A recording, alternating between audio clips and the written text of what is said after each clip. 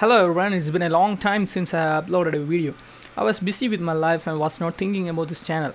I thought my videos would not be useful or helpful to anyone, but after a while I can see that at least I'm being helpful to at least one desperate person who has no idea what to do. Just like I goes up to YouTube asking it's like a mechanical engineer. Hey YouTube, this thing happened to my phone. Help me, what should I do? I guess there are more people like me out there, so these are for you guys. Enjoy. Plan to bring out many helpful videos. You name it, I will bring it out. So enjoy. Stay safe, y'all.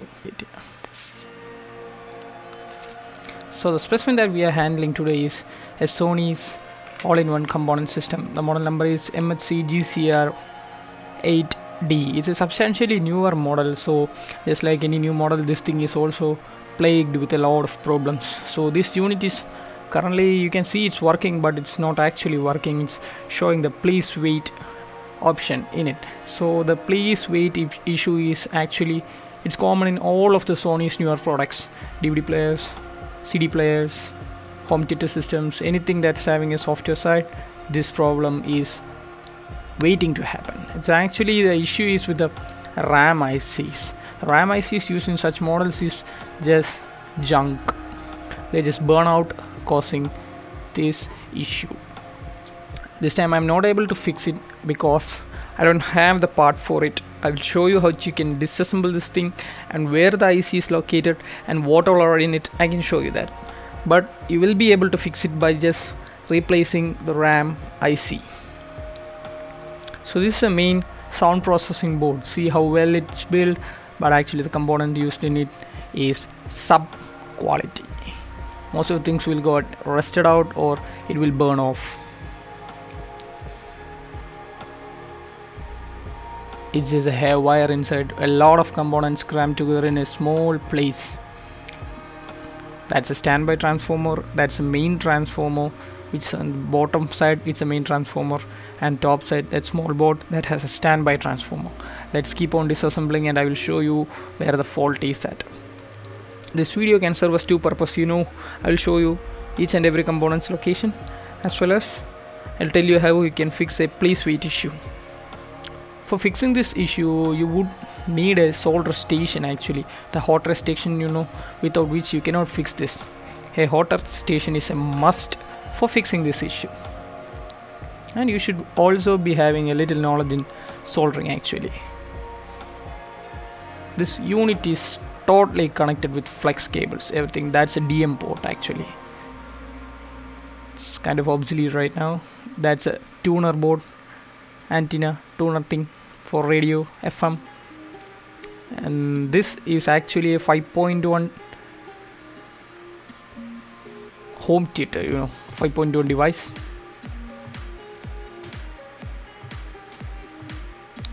It has a DVD in it, MP3, pen drive capability, a lot of functions are in it, but dead all together.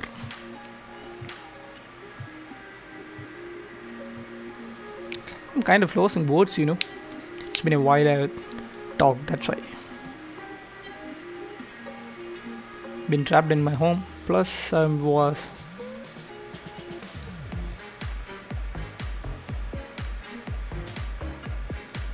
so let's keep on digging. Let's see where it goes. Another flex cable is totally filled with flex cables. I gotta find a way to remove this tray, right? I gotta remove the front tray or else this thing won't come out. The CD changer mechanism is a carousel mechanism. You gotta remove the CD changer mechanism to access the internals. So, basic rule of thumb, remove all the screws that you see. That small belt, that pulley, see, the tray mechanism came out. Remove the front fascia, that small plastic thing that will come off. Then only you can remove the CD mechanism, actually the changer mechanism.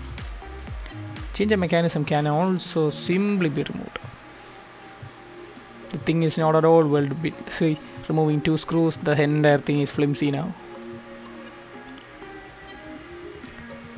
Follow the basic rule of thumb, remove all the screws that's visibly there. See a screw, remove it. That's a basic rule of disassembly actually. think about putting it back together later. First, let's do the disassembly.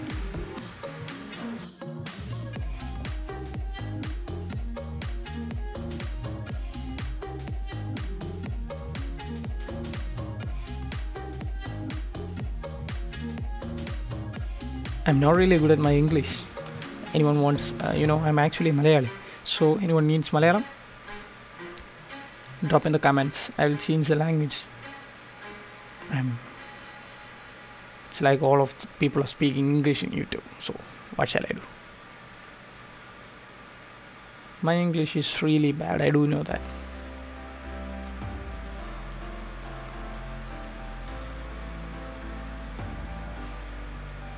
You know what the main issue with us Malayalis is that we are kind of shy to speak.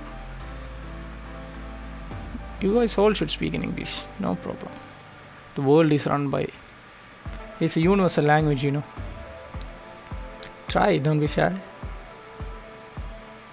So back to the issue.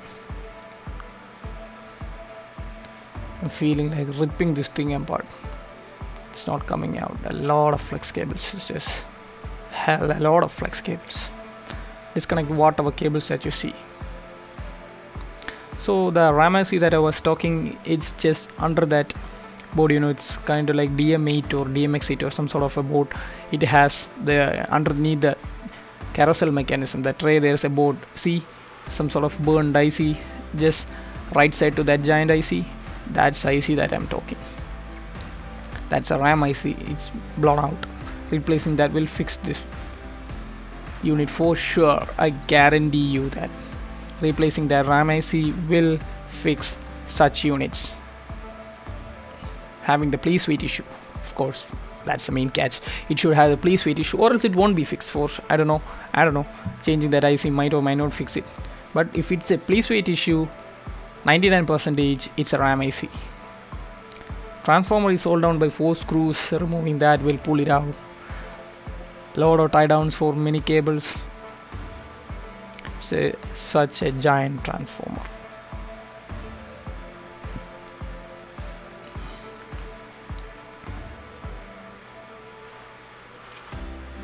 Actually, I'm guessing it's having 110 watts per channel for the front speakers. Actually, it's having 2 sets of amplifiers. 2 sets of STKs are running into, one for the surrounds and one for 2 front speakers.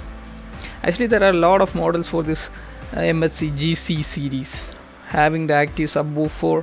This thing don't have the active subwoofer actually. So it's a 5.1. You can say that, but who knows? That's a transformer out. Let's keep digging. That's a grounding cable actually. Everything should be grounded. In an audio system, everything should be grounded, or else noise will be picked up.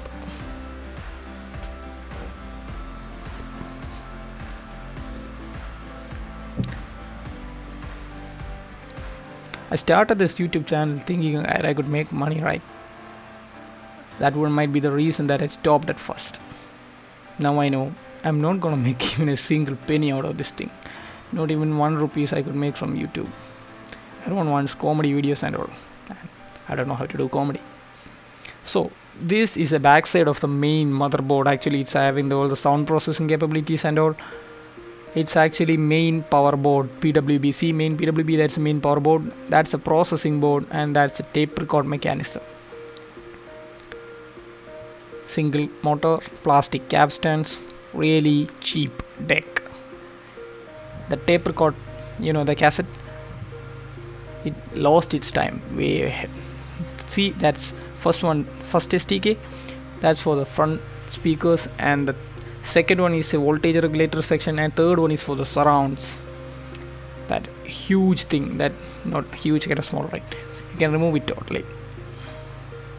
I will show you in a bit. That whole amplifier section with 2 ICs and the voltage regulator, it can be pulled out. Everything in this system can be pulled out. It's all modular. Sony is charging about 3,000 to 4,000 rupees for replacing that RAM IC. and the whole IC just costs about 600 to 800 rupees. You have a soldering station, you can probably replace it for cheaper. I don't even know why they are charging about 5,000 rupees for fixing, just replacing a stupid IC that they do know the fault. Means it just happens, they do know that this is the fault. For please wait, they can replace it, but charging about 5,000 rupees for this thing. It's due to the lockdown and or else I could have got the IC and replaced it, removing a lot of flex cables.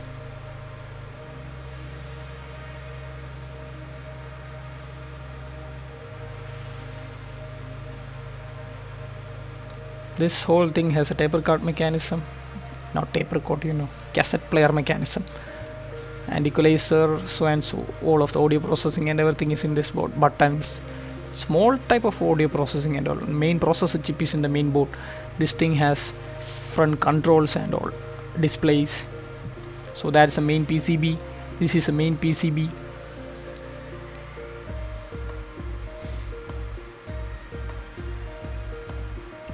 And on my previous videos of what's inside, a lot of guys asked me for what sort of chip it is, what is that, what's serial number of that. I will be trying to mainly include everything in this. I will see how much I can put. You can ask me about whatever thing that you want to know about, like for example, what's a model number of such and such components. I'll be glad to provide. Basic rule: remove all the screws. As you can see, all screws have to go. All screws have to go. Think about putting it in later. First of all, you gotta remove it. It's all modular. Everything is connected into the main PCB via connectors actually. That there shabby looking guy, that's me. Looks stupid though, I do know that, but I don't care. That's for the cooling fans.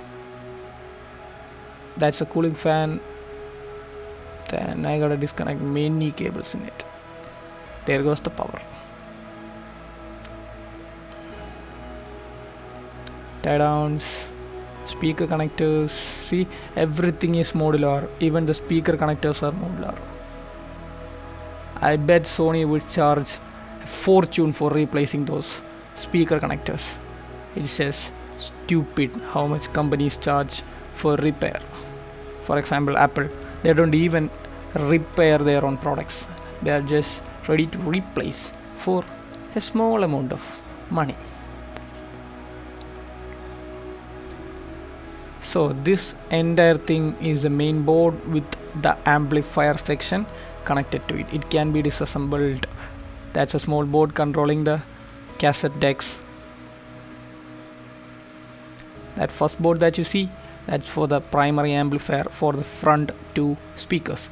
Middle one is a voltage regulator, and last one is surround amplifier. Both of them are SDKs. Actually, they are using SONY's original SDKs in it. If my memory is correct, SONY was the one who introduced SDK. SONY is inside Sony, right? Funny. Giant tech company Sony running SONY's components. Dead spider, beautiful. Chatta Chalandi. How funny.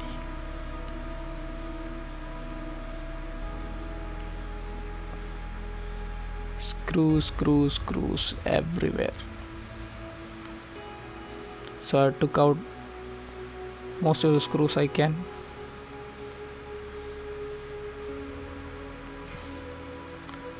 Keep going.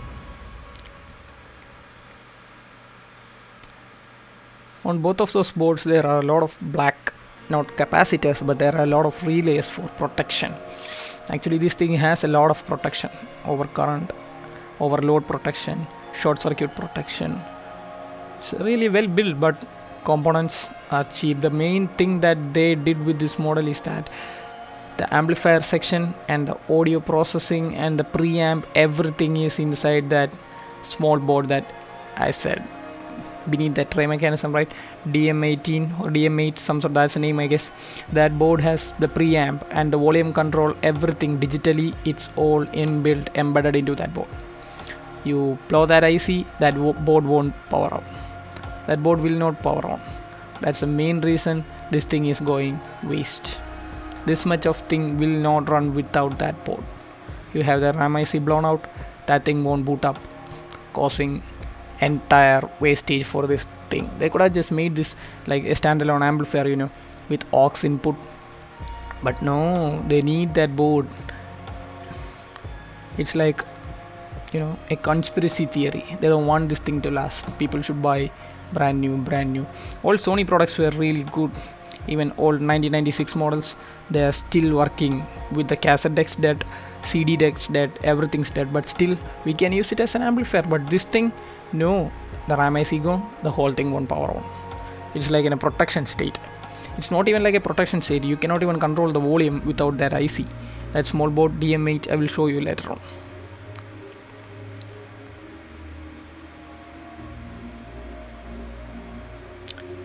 I'm trying to figure out how to remove the latch. See, symbol.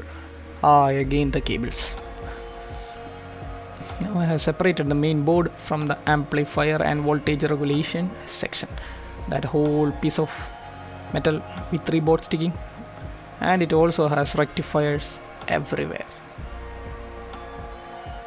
Each and every amplifier board has its own rectifier so that there is no lack of power. Connectors, capacitors, those 2 connectors are for amplifier boards, and that small 4-legged thing, that's a full wave bridge rectifier. Okay, for those who ask me what sort of IC, what's the model number, you can check it out. See a close-up view of everything. First of all, don't ask me what all of these things do, because I have no idea. You gotta check the model number online. What sort of IC is that? What is its function? Pinouts? Everything can be found online. Just punch in the part number, you will get everything. 15216 and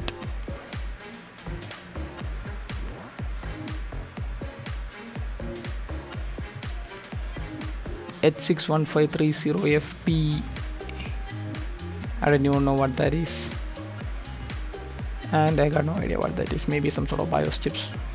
8 legs on PCs, it's mainly BIOS chips, but these are not BIOS chips. Here it is, the main amplifier, the STK. This whole unit is an amplifier with a voltage regulator in the middle. See, that's a front amplifier, that's for the front speakers. That is some sort of STK 418 or 11 or something like that, I don't know. Look at the filtration that's going on. 4 giant caps. I'm not able to focus out, that is just inside it. It says STK 400 and something. This is IC that I'm talking, that's a RAM IC.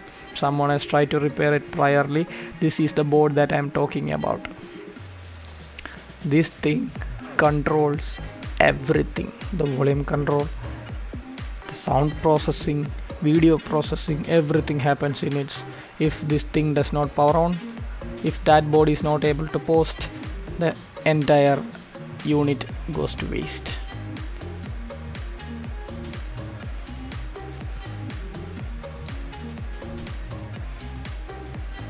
The camera is not even focusing.